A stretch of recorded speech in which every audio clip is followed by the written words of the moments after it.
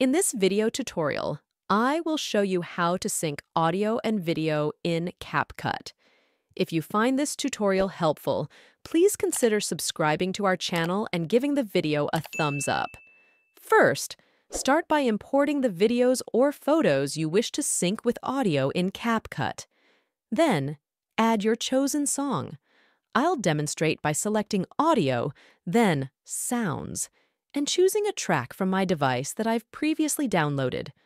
Once the song is added, click on it and activate the Auto Generate Beats feature. This will create markers at points where there are beats in the song, visible as yellow dots on the timeline. To get a clearer view of the timeline, use 2 fingers to zoom in. The way I like to sync the video with the music is by splitting the video at each beat.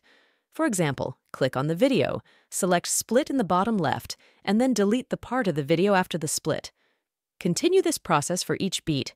Split the video at the yellow dot, then delete the subsequent segment. Repeat these steps for each video clip, aligning the cuts with the beats marked by the yellow dots.